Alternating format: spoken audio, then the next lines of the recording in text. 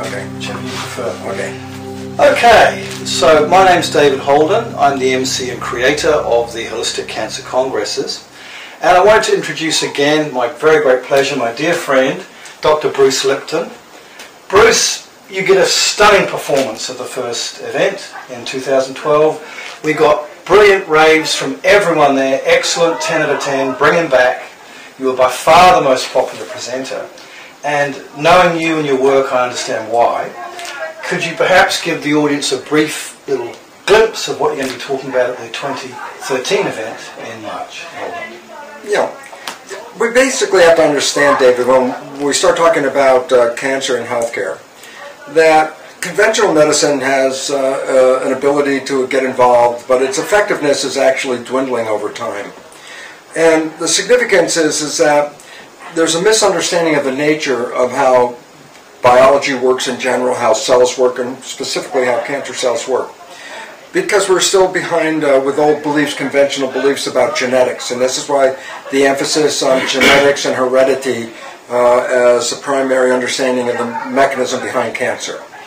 Well, the simple truth is this, less than 10% of cancer has a hereditary basis to it. Right. That means 90% of cancer is related to environment and lifestyle. Okay? Right on. And it's also important for people to recognize, especially because I say, well, I have a cancer and I have a cancer gene. I just want people to understand very clearly. A cancer gene doesn't mean you have cancer. No. Cancer gene means you have a propensity toward having cancer. A predisposition. A predisposition. Well, the point about it is this. Let's say a cancer gene, BRCA2 or something like that, has, let's say, 65% of the people have cancer that have this gene. Right. Well, that's very interesting. The most important question, though, is how did 35% of the people that didn't get the cancer and still have the gene, what happened in their lives? Right. The genetic aspect also falls apart when we start to understand the nature of identical twins. Identical twins grow up genetically identical, and yet one can die from a cancer and the other have a normal life. And all of a sudden we start to see that this connection between genes and reality is a bit shaky. But it's even more shaky because frontier science has revealed a new understanding, and if people don't understand this new understanding is called epigenetics. Right. And you say, well, genetics, epigenetics, they sound the same. I go, wait. When I say, David, genetic control, that means control by genes. When I say epigenetic control, epi, the prefix, the little epi, is a revolution because epi means above. Now I want to say, what's the name for skin? I say, underneath is the layer called the dermis, so what's the skin called? Epidermis, above the dermis, okay? So when I say epigenetic control, what I'm actually saying is control above the genes. Well, this is profoundly important because conventional science says the control is in the genes. But the new understanding of genetics, and this is not just frontier science, this is the leading edge of biomedical science today. Epigenetics reveals, no, it's environmental signals that control and regulate the genes. Right. So here's the point. Before you go and try and mess with the genes, the above writing control is environment. Well, what's environment? Nutrition is an environment. Because that's what I bathe my cells in, my nutrition. Okay? The world that we live in constitutes an environment. The pollution in the air, the electrical pollution that is from broadcast, okay? The water pollution, all of these are environmental environment too. Sorry, and a more emotional environment. Oh, well, that's the one I was going to come to. Yeah. Because the next one, and this is now the most profound, the most important environment is the one we perceive. Yes. Meaning, how do you see the world? Mm-hmm. And this becomes important because this is the source of the control that regulates epigenetics, which in turn regulates genetics. And so we have been saying, well, genes control life, and then by that nature, since we didn't pick the genes as far as we know, since we can't change the genes if we don't like our traits, and I say, well, where'd you get the genes from? Well, it's passed down through heredity, and it controls your life. Then all of a sudden you acquire, I am a victim of heredity. Oh, there's cancer running in my family. And all of a sudden the expectation that you too shall be a recipient of this cancer. So the nocebo effect kicks in. Well, that's the part where epigenetics comes in. Because epigenetics says this. the cells adjust their biology to the environment. But your cells inside your body, they can't see the environment. My liver cell cannot tell you what we're doing out here. My liver cell can understand the environment only through the action of my nervous system. Right. That's why I have eyes, ears, nose, taste, touch. My nervous system reads the environment and then passes along the information to the cells about should we be in growth or should we be in protection or what's going on with our lives. So the nervous system is like the internet that connects all the 50 trillion cells in your body to what's going on in the world. Now, what happens in humans, which is different than other organisms in a large part, is between the perception of the world and the signal sent to the cells is the mind. The mind interprets the signal. Why is this relevant?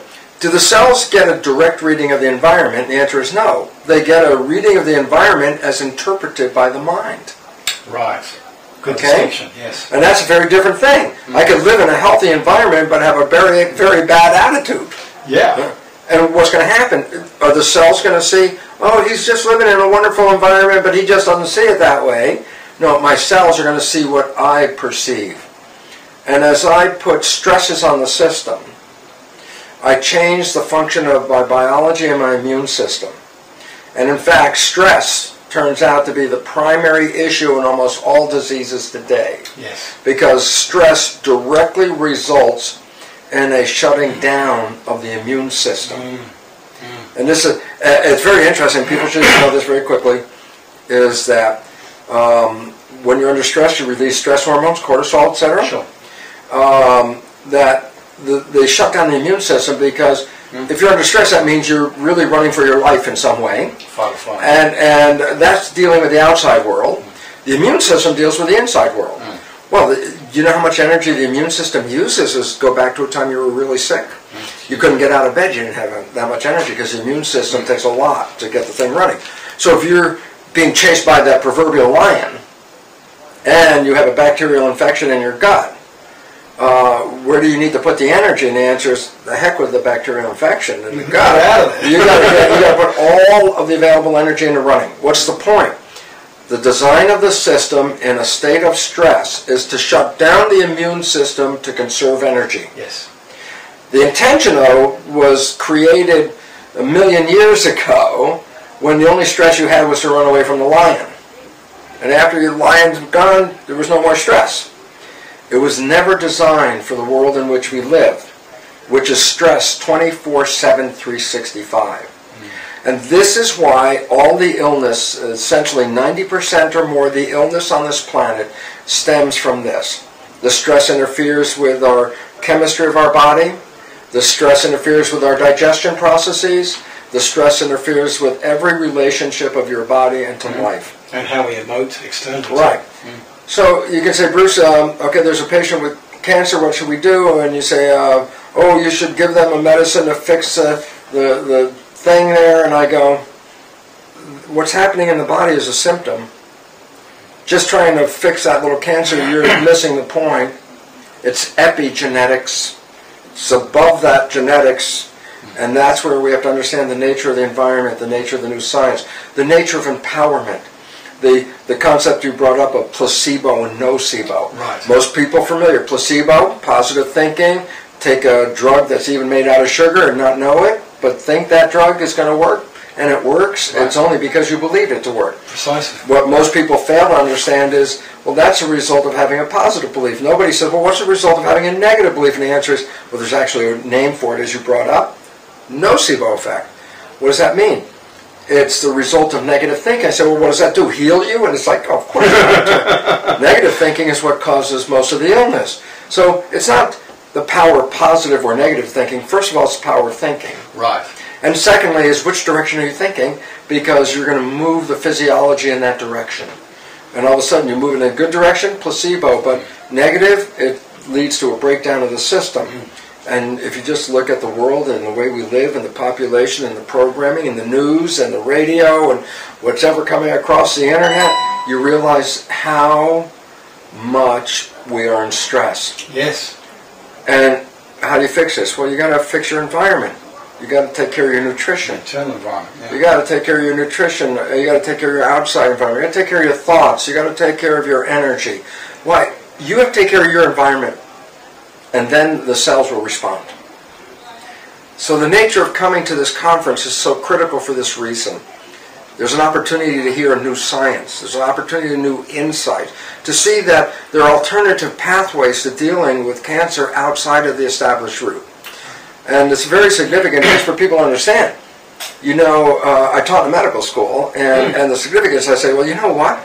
Today's therapy for cancer is pretty much exactly what 1930 was. In 1930, there were two ways to fight cancer. Radiation and chemotherapy. And guess what? Same today. They're still there. The point is, it hasn't worked since 1930, and that's because it's missing the concept that there's a control that's higher than the cells. So it's a missing piece of the puzzle. It's a missing piece, and you cannot solve the puzzle if that piece has been left out. For sure. And so coming to this conference is an opportunity to hear about this piece that's been left out, Right. and the relevance it has on health. And the other presenters will all provide information that says, yes, there are alternative ways to deal with an issue with much more satisfactory outcomes. Yes. For the patient and for the world. And so the holistic conference on cancer that you're putting on is a resource to see that things have changed. And the question is, are you at the leading edge of the change, or are you still following back in the old pathway? Well, this conference is an opportunity to bring you up to the front edge of that leading edge. So in essence, we're introducing the new quantum science and how it can be applied to cancer research, treatment, prevention, etc., and healing, of course. Well, it's called energy, okay? And then all of a sudden you go, oh, New Age, and I go, no, wait, no, energy is physics. Yes. Energy is physics. It's science. And in fact, the difference between the old physics, Newtonian physics, and quantum physics is profound, and it is the pivot point of the difference between the old way of health and the new way of health is the same point. And that goes this. The old way of health is based on a Newtonian physics. Newtonian physics is the study of the material physical realm. Right. With the exclusion of the invisible realm. Well, in 1925, quantum physics came in. It didn't throw away Newtonian physics. It's still there, but it's a bigger science, and the basic understanding of the bigger science is everything is made out of energy, and everything is entangled. Whatever you perceive as being physical is just another form of energy. Correct, yeah. Well, the relevance then, quantum physics says, well, you've left out the energy in Newtonian physics. Quantum physics says, not only should you not leave out the energy, but from the understanding of quantum physics, the energy is more significant in shaping matter than matter is in shaping matter. That's right. So basically it says, what's the new science? It says, deal with a higher source of information. Right. And that higher source of information, which includes thought, is the field of energy. And this is the new science. And we're on the cusp. We're on an evolution of human civilization, and this is the evolution of healthcare as part of this whole evolutionary process that the world is facing at this very moment. So my recommendation, of course, is if you want to be involved in this field, to have insight as to where are we going, well, the conference happens to be a great resource. For sure. And you're talking about energy. We're very blessed that we have new technology now.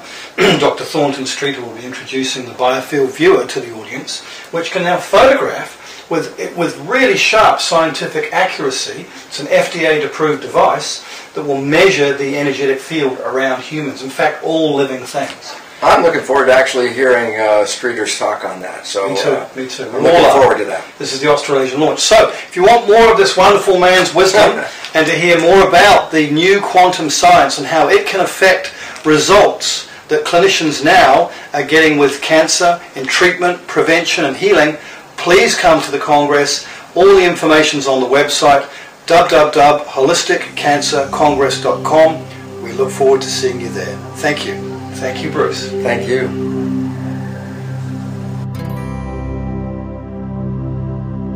Go. Did you get anything? Sure as hell the goddamn thing was recording. Yeah, it was recording fine. Yep, 15 minutes and 6 seconds. Okay, babes.